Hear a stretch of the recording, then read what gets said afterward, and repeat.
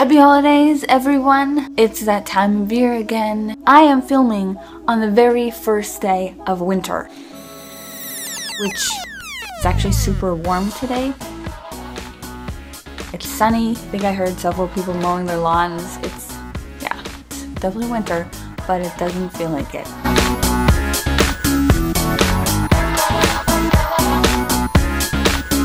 I wasn't gonna do a vlog this week because of the holidays, but then I got to thinking about it and I decided, yes, let's do it.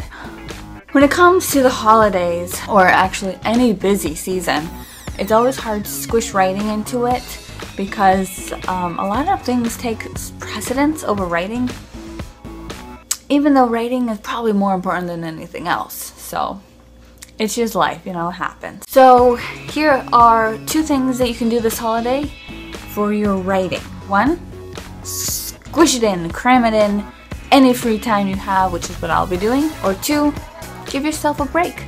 Don't push yourself. Let yourself enjoy this time. Let yourself be busy. Let yourself have your time away from writing, and then in any moment you can, just come back to writing. I'm not going to be taking a break because I'm doing that challenge of 52 short stories in 52 weeks, which means I have to write a story this week. It might be flash fiction though, which means it's going to be super short, but it's always good to take a break.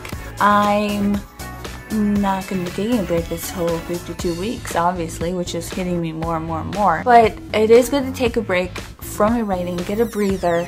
You'll come back, you'll have fresh eyes, you'll hopefully be refreshed, and you can start again. The important thing is to come back to your writing. Come back, come back. Another fun thing to do if you're going to be writing is to maybe take on a holiday theme in your writing. Take on the festive theme of whatever holiday you want to write about.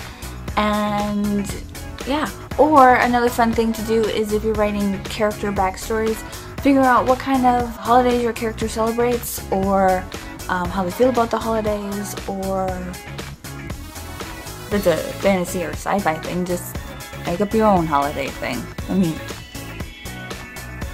a world without holidays.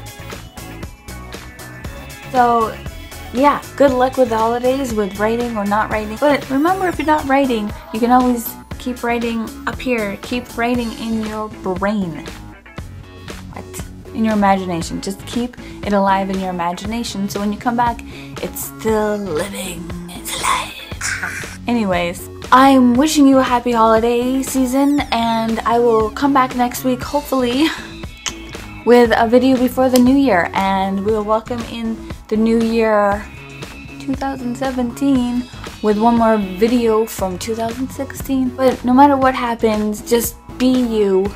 Write like you, write like a snowflake, and I'll talk to you guys later. Happy holidays!